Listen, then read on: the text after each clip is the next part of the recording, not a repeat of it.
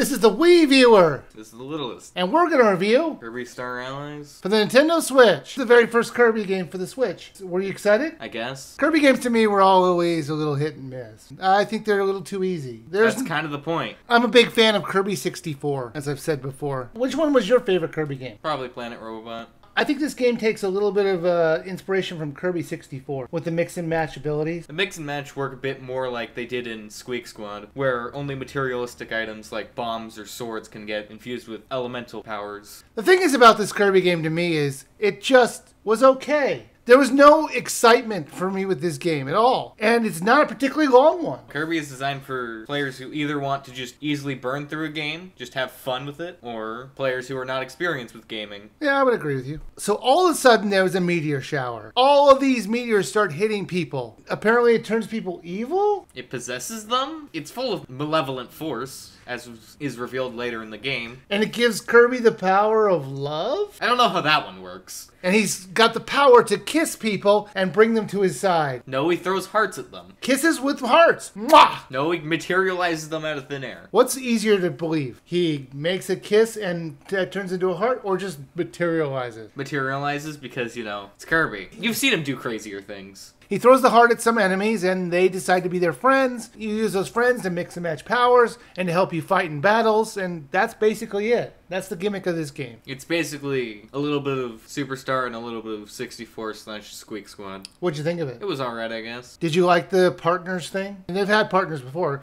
but not 4 players. It works differently in this game. I kind of prefer the way it worked in Superstars. Do you think it made the game too easy? I guess. Now, the whole point of the 4-player sort of thing is to get other people to play with you. And neither one of us really did play with anybody else. I asked you, can I play with you? And what did you say? No. Yeah, and I'm like, will you play with me? And you're like, no. We couldn't test it because neither one of us could get either one of us to test. I mean, the AI knows what to do when to do it. It's certainly better AI than Amazing Mirror. What's wrong with Amazing Mirror? They just aimlessly wander. Yeah, when it came to some of the puzzles, if you push up, it makes the character do the charges or what they need to do. And it actually worked quite well. I was actually really surprised. I was expecting it to have to control the computer characters more, but it pretty much did what I hoped it would do. In terms of this game's level design, I found it to be a bit more simplistic than some of the other games, like the 3DS games, which frequently had a bit of a special mechanic to each level. Yeah, that's why I kind of think this game is just okay. The word okay was made for this game. So let's talk about the mini games. There was one where you're chopping a tree, and one where you're hitting a meteor with a baseball bat, because why not? They're just like little distractions. Yeah. You enjoyed the boss rush mode, which is only unlockable after beat the game. Yeah, boss rush is fun. I've played boss rush in previous games, back when it was known as the arena. It's a bit different, mainly in the idea of it has scalable difficulty. What do you think about the collectibles you can get in this game? Literally just the puzzle pieces. You're basically making a picture. It is a reintroduction of my least favorite mechanics of the 3DS Kirby games. Keychains and stickers, because they're completely random, and collecting all of them gives you like 2%. So little, Kirby Star Allies. Would you buy, rent, sale, or skip? If you want to play it right now, then just rent it, but other than that, sale. How much would you say this game is worth? I'd say less than 3DS games, so under 40 bucks. So you say only $20 off. See, I think this is the epitome of a rental. And by the way, you can rent games. This is what we did. We rented this game. We rented it off GameFly. I guess I should probably do a sponsorship through GameFly. I